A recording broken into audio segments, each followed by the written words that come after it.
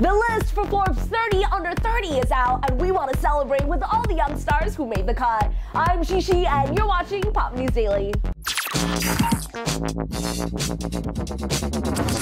First up, we have Jennifer Lawrence, who's only 23 years old, and yet she's already won a Golden Globe, an Oscar, and a SAG Award. She's definitely made a name for herself through The Hunger Games, Silver Linings Playbook, and American Hustle. The fact that she's on the Forbes list is a no-brainer. Then there's Miley Cyrus. The 21-year-old singer made quite an impression through her 2013 MTV VMAs performance and her Naked Wrecking Ball music video. The We Can't Stop singer was even close to becoming Time's People of the Year. Any publicity is good publicity. Third, how can we forget about Justin Bieber? The 19-year-old singer is pretty much a worldwide sensation. He has over 48 million followers on Twitter, and Forbes even named him the third most powerful celebrity in the world in 2012. Other celebs who made the list include Bruno Mars, Drake, Katy Perry, Lady Gaga, Lorde, the One Direction lads, and 10-year-old Quvenzhané Wallis, who's the youngest star ever to receive a nomination for the Academy Award for Best Actress. What do you guys think about this year's contenders? Who